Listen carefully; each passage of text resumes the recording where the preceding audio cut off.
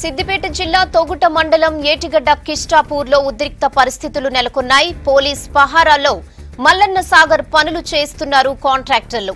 మల్లన్న సాగర్ కోసం భూములివ్వని రైతుల పంట పొలాలు ధ్వంసం చేస్తున్నారు. జేసీబీలతో పంటలను ధ్వంసం చేస్తుండటంతో తీవ్ర ఆందోళన వ్యక్తం చేస్తున్నారు రైతులు. కోర్టు స్టే ఉన్నా పనులు చేస్తున్నారని ఆగ్రహం వ్యక్తం చేస్తున్నారు.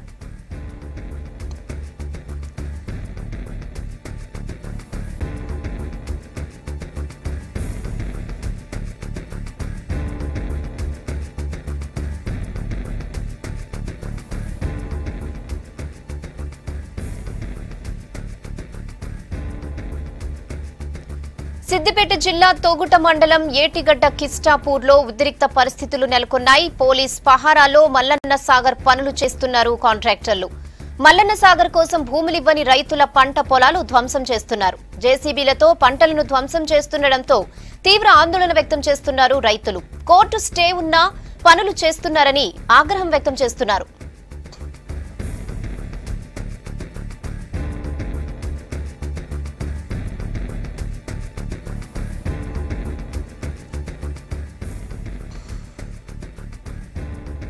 ఏటి గడ్డ కిస్టాపూర్ లో పరిస్థితిని శ్రీధర్ అడిగి తెలుసుకుందాం. శ్రీధర్ చెప్పండి, ప్రస్తుతం అక్కడ పరిస్థితి ఏంటి, దీనిపై రైతులు ఏమంటున్నారు? సిద్దిపేట జిల్లాలో నిర్మించినటువంటి మల్లన్న సాగర్ ప్రాంతంలో ప్రస్తుతం పనులు జరుగుతున్నాయి. కోర్టు స్టే ఉన్నప్పటికీ పనులు జరుగుతుండడంతో రైతులు అడ్డుకునే ప్రయత్నం చేస్తున్నారు. దీంతో భారీగా పోలీసులు మోహరించారు. ప్రస్తుతం ఏటిగడ్డ కిస్టాపూర్ కావచ్చు, చుట్టుపక్కల గ్రామాల్లో కూడా పంట పొలాలని నాశనం చేస్తున్నారంటూ కూడా రైతులు ఆవేదన వ్యక్తం చేస్తున్నారు. చాలా మంది ఏదైతే రైతులు తమ మల్లన్న సాగర్కు భూములు ఇస్తామని సంతకాలు చేయకపోయినప్పటికీ తమ భూముల్లో పనులు జరుగుతున్నాయని, తమ భూముల్లో ప్రస్తుతం పచ్చని పంట పొలాలు ఉన్నాయని, మొక్కజొన్న లాంటి ఎన్నో పంటలు వేసుకున్నామని వాటన్నిటిని జేసీబీల సాయంతో కాంట్రాక్టర్లు తవ్వేస్తుండడంతో వారికి అండగా పోలీసులు నిలుస్తున్నారని ఆవేదన వ్యక్తం చేస్తున్నారు రైతులు. ప్రస్తుతం ఈ సమస్యపై ఎవరిని కలవాలని ప్రయత్నం చేసినప్పటికీ ఇటు సిద్దిపేట కలెక్టర్ కానీ, జాయింట్ కలెక్టర్ కానీ, ఆర్డీఓ కానీ అందరూ లీవ్ లో ఉండడంతో ఎవరికి చెప్పుకోవాలో తెలియలేని పరిస్థితిలో ఉన్నామని రైతులు ఆవేదన వ్యక్తం చేస్తున్నారు. ప్రస్తుతం ఏదైతే మల్లన్న సాగర్ నిర్వాసిత గ్రామాల్లో రైతులు దాదాపు 30 కేసులని ప్రస్తుతం కోర్టులో విచారణ జరుగుతున్నటువంటి పరిస్థితి ఉంది.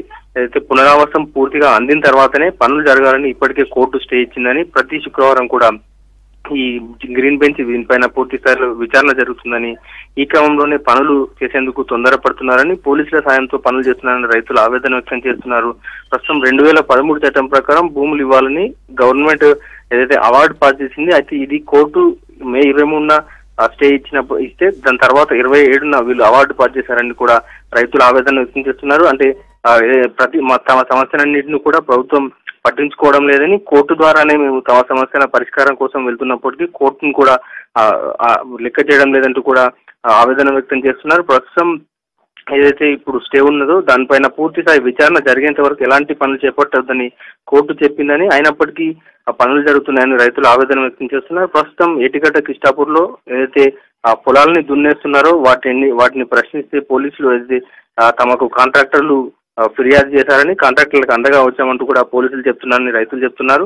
సో మొత్తంగా ప్రస్తుతం ఈ ప్రాంతాలంతా కూడా ఈ నిర్వాసిత గ్రామాల ప్రాంతాలంతా కూడా తమకు ఇష్టం లేకుండా తమ భూములు ఇచ్చేందుకు సిద్ధంగా ఉన్నామని, కానీ ముందుగా పునరావాసం ఏర్పాటు చేసిన తర్వాతనే తమ భూములు ఇస్తామని, ఇప్పటి వరకు పునరావాసం పైన ఎలాంటి క్లారిటీ లేకపోవడం పట్ల రైతులు ఆవేదన వ్యక్తం చేస్తున్నారు.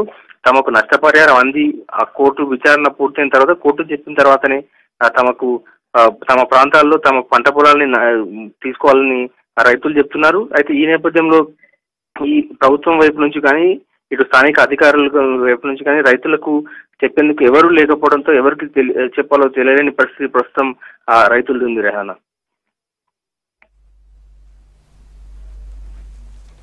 Okay Sridhar, thanks for the updates.